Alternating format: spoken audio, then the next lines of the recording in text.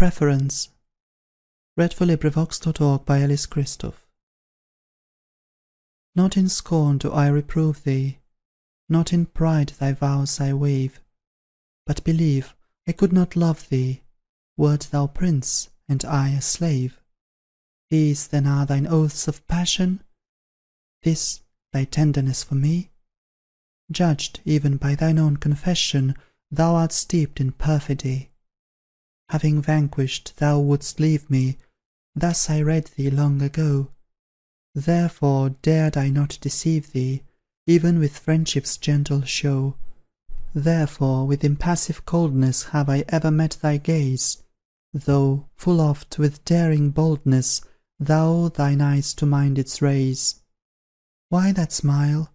Thou now art deeming this my coldness all untrue, but a mask of frozen seeming, hiding secret fires from view. Touch my hand, thou self-deceiver. Nay, be calm, for I am so. Does it burn? Does my lip quiver? Has mine eye a troubled glow? Canst thou call a moment's colour to my forehead, to my cheek?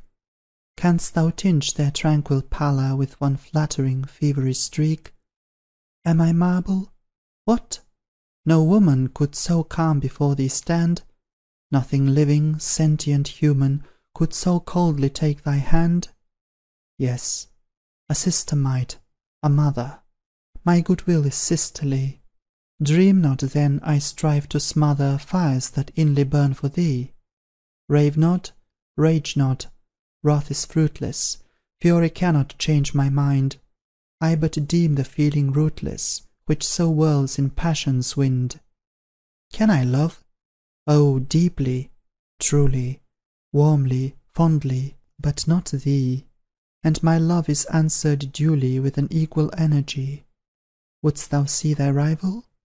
Hasten, draw that curtain soft aside. Look where yon thick branches chasten noon with shades of eventide. In that glade where foliage blending forms a green arch overhead, sits thy rival thoughtful, bending o'er a stand with paper spread. Motionless, his fingers plying that untired and resting pen, time and tide unnoticed flying, there he sits, the first of men. Man of conscience, man of reason, stern perchance but ever just, foe to falsehood, wrong, and treason, honour's shield and virtue's trust, worker, thinker, firm defender of heaven's truth, man's liberty, soul of iron, proof to slander, rock where founders tyranny. Fame he seeks not, but full surely she will seek him in his home. This I know, and wait securely for the atoning hour to come.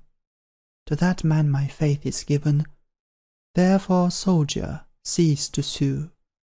While God reigns in earth and heaven, I to him will still be true. Currer. This recording is in the public domain.